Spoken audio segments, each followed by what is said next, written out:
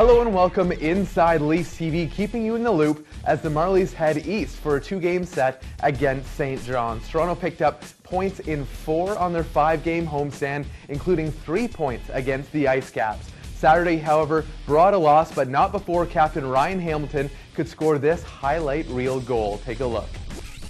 Fitzgerald in behind the net will throw the body, won't take the puck though. It'll be Scott that has it. Near side for Toronto. Home run pass to Hamilton. Breakaway stop. He scores!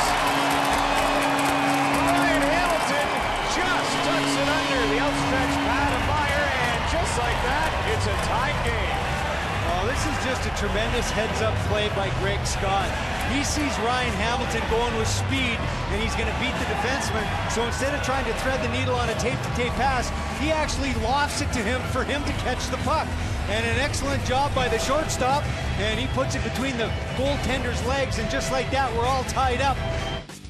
Hamilton's goal now ties his season best as a Marlie with 16 and puts the captain well on pace to surpass his career high of 20. In respect to the Marlies' loss, Rob on Twitter knows where it's at when he tweets, "Big loss for the Marlies today, just means even more to play for in the AHL Outdoor Classic against the Bulldogs," and then hashtags it, "Let's go Marlies."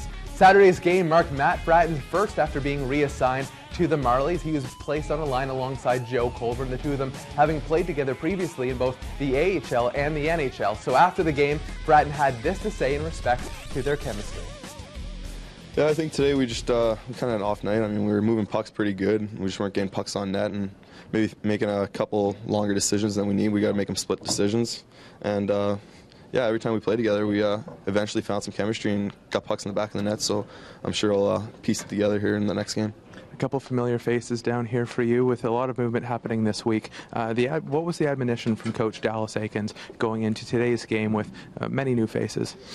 Yeah, I think just, I mean, I played 3 games here with them earlier in the year, and I kind of knew majority of the guys on the team, and I think just get back, play my game with speed, physical, and try and get offensive chances and put the puck towards the net. And yeah, I thought I did that some shifts, but some shifts I didn't play my game, so I just got to be a consistent 60-minute guy.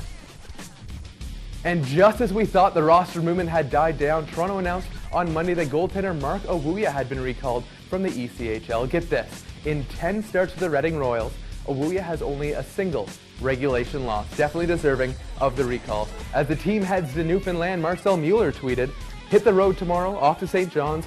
Hopefully the sticks are good to me."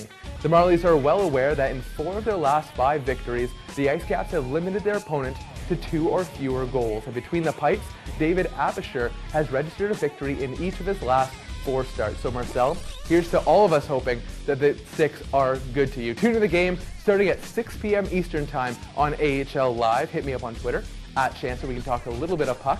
And make sure all of your Marlies chatter is hashtagged with Let's Go Marlies. And remember, for full game highlights and player interviews, check out marlies.ca.